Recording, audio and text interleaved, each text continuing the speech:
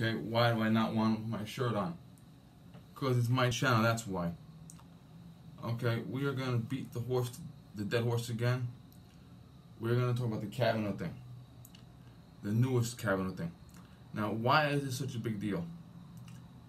Well, a lot of people on YouTube and the Second Amendment community, the patriotic community, we talk about knives, guns, pro-life, shit like that.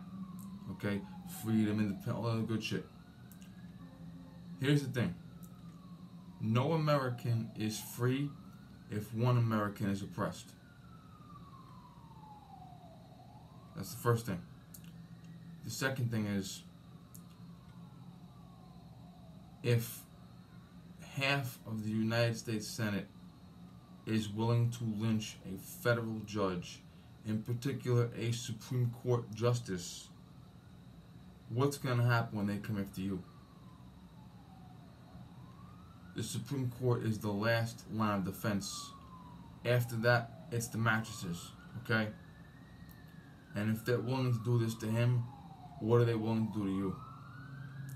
Now, we've seen worlds where we have so-called, show trials. Okay, how does this start? How do you have a show trial? How does this start?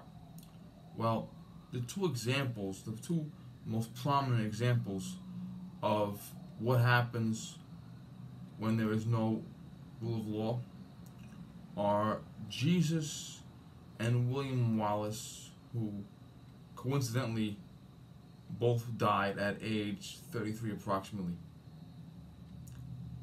Now, Jesus was a verbal revolutionary. William Wallace was a physical revolutionary. Now, Jesus, the crucifixion, they put the vertical beam into the stud, into the ground, and the horizontal beam was a very, very large beam that had a hole in the center. And what they would do is they would take the condemned outstretched arms and they would tie the beam to the arms. Keep in mind, 2,000 years ago, Jesus might have been 105 pounds. And they had him walk down the street like this. And remember the part of the Bible where he fell? When he fell like this, on concrete on his chest. That punctured the bag in which his heart sets in, and it caused his heart to leak blood. And when they crucified him, they picked him up, and the hole that corresponded with the horizontal beam, that hole was fitted over the vertical post in the ground, and he was hung there. And when you see the images of Jesus with his feet nailed into the footrest, okay, well, what they did was they bent his knees. They bent the knee back, and they leaned the ankles into the post and nailed them there. So he was actually like this on the cross, hunched over, with his knees bent, with his ankles drilled into the post, and you basically can't breathe, and you collapse in your own lungs. Hard way to die. William Wallace was dragged by a horse 4.5 miles. He was then hung for a few seconds and then stretched on a rack until his bones is shattered. He was then castrated. He was then opened. His intestines were pulled out.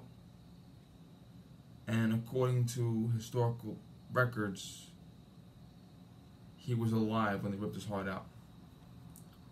And they beheaded him, cut off his arms and his legs.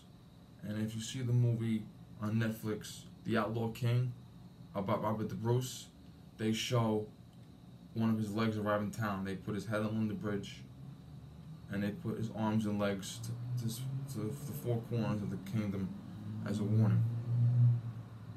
Now also, in medieval law, they believed that you had to be buried facing east and rise and face God. And if you did not have a body, you could not do that, you went to hell. So by ripping his body apart and scattering the body and not allowing him to rise and face God, they believed in their minds they were damning him to hell forever.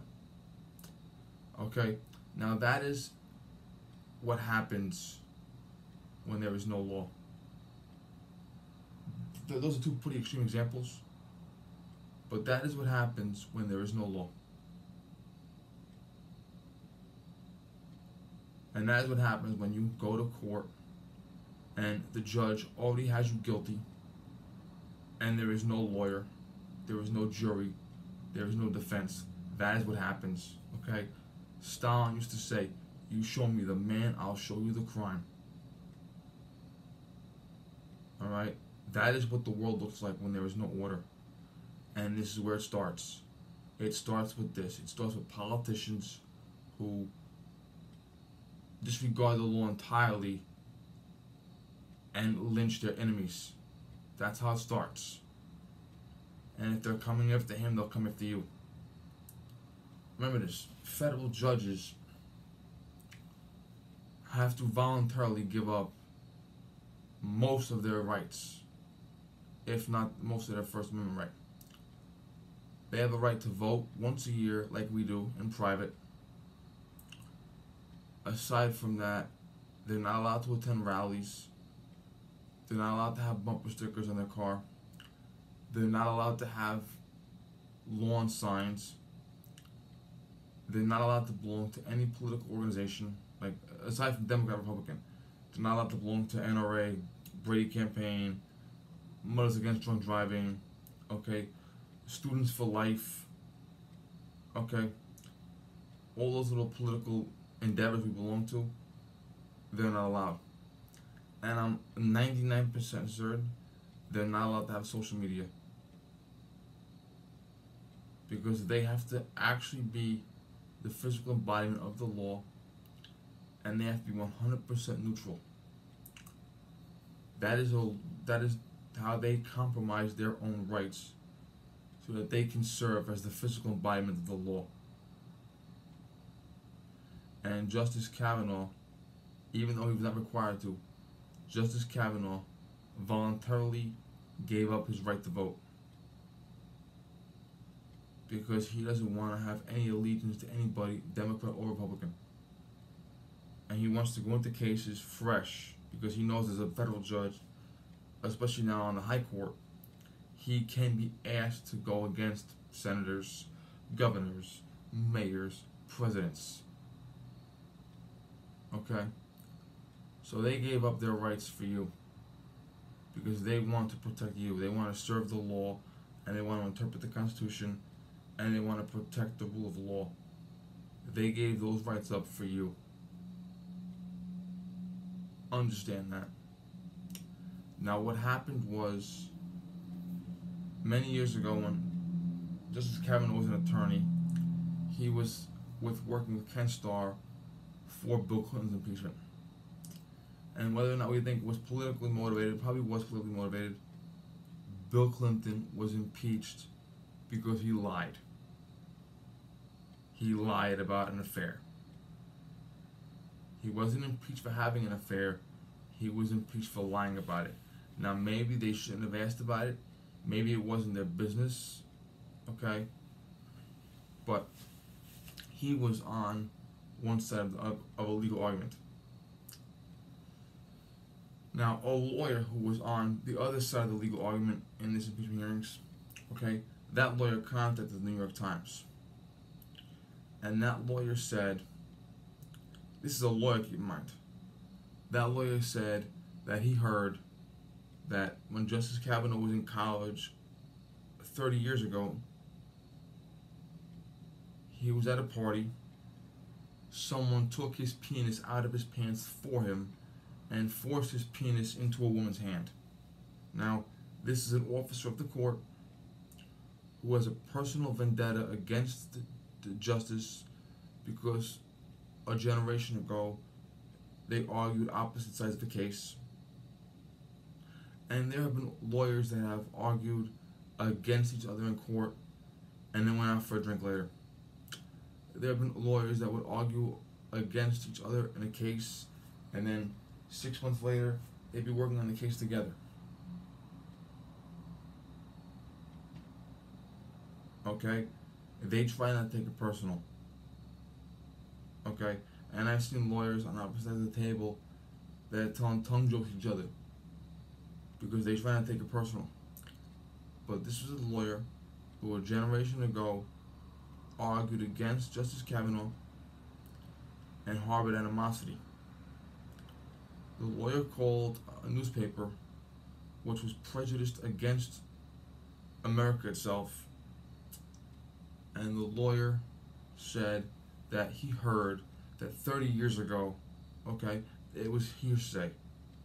Now, a lawyer repeating hearsay, okay, when you go to court, if you say, I heard, the judge will silence you. The judge does not want to hear what you heard. If you didn't see it with your own eyes, if you weren't there when it happened, it didn't happen. If you heard from someone, then the judge will say, that person will come in and that person will tell us what happened, not you.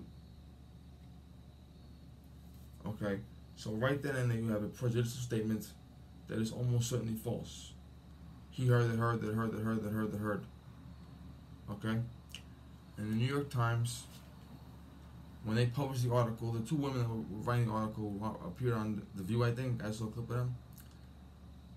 They omitted the woman's name to protect her reputation. Think about that. They omitted her name to protect her reputation, even though they were publishing an article to destroy another man's reputation. And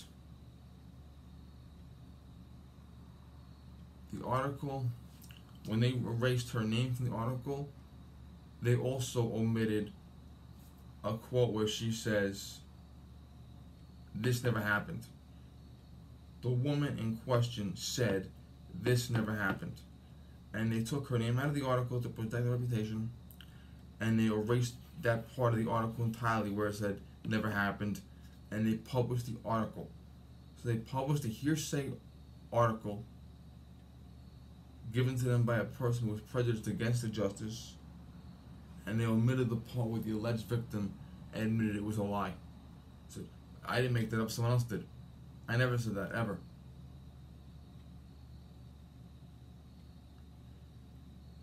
Now, that is slander, libel, defamation of character. And the fact that they went out of their way to omit the part where the alleged victim says it's a lie that someone else made up.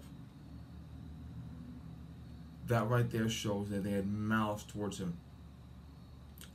Now, after the article was published, and after it got the backlash, and after the New York Times retracted the article,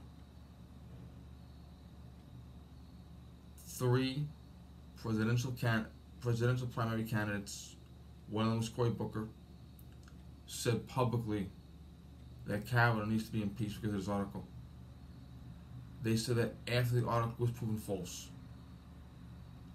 And remember Cory Booker, who was an attorney, Cory Booker, who called Justice Kavanaugh evil within 2 minutes of learning his name, before he had ever seen a picture of Justice Kavanaugh.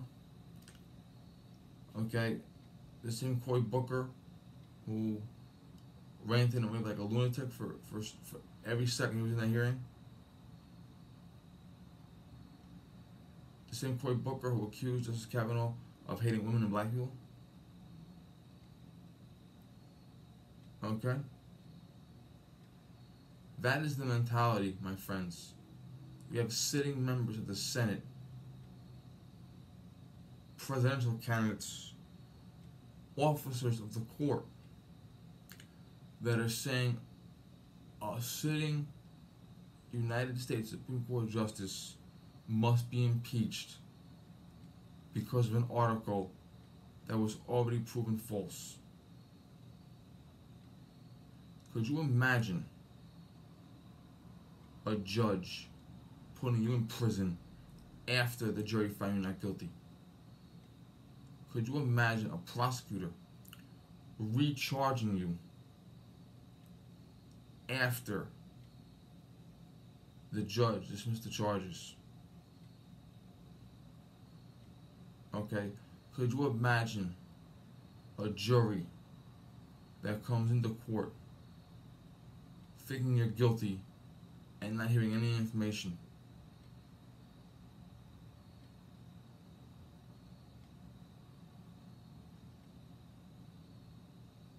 Can you imagine that? Because that is the world that we are this close to living in. Okay? We are this close, my friends, to living in a world where you can lynch someone. And ironically, this is exactly a year later after the other shit. And I saw some other clips that were uncovered that I didn't see last year. One clip, this is last year. Chuck Schumer standing at the podium of a press conference, big fucking surprise there, saying due process doesn't matter when we have the candidate in front of us. He's saying this after Christine Blasey Ford was caught lying. He called Justice Kavanaugh a serial rapist from the floor of the United States Senate, in spite of the fact that Michael Avenatti, who himself is headed to prison, was representing that claim. After someone is proven exonerated, sitting members of the Senate are calling them rapists, calling for their impeachment, calling for their incarceration, calling for their disbarment, assessing their character. Kirsten Gillibrand, who also tried to run for president this year, she actually said due process does not matter, because we're not looking to put him in prison. A sitting United States Senator who a few months later launched a presidential campaign on the floor of the United States Senate, saying publicly that due process does not matter.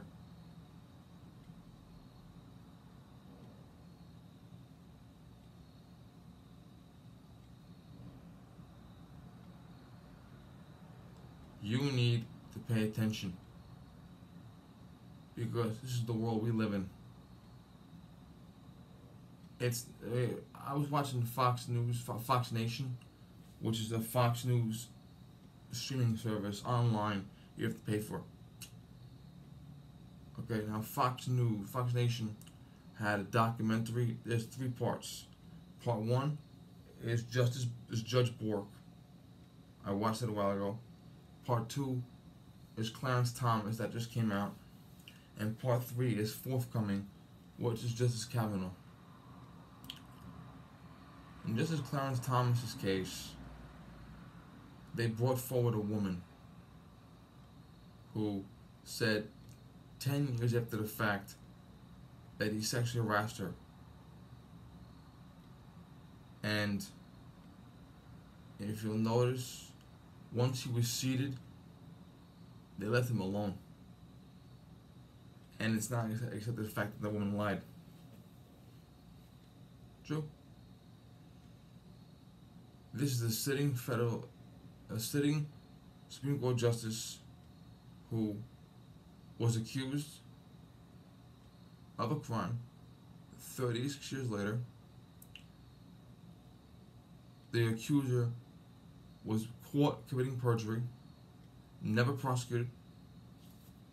A year later, a newspaper publishes a hearsay article and omits a critical point where the alleged victim says it didn't happen.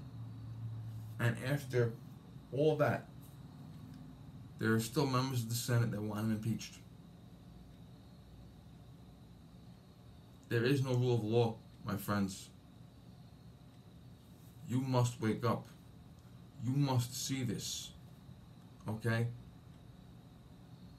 Because this is the world they want you to live in. There is no law. There is no due process. There is no innocence. You're guilty because they say so. Thank you.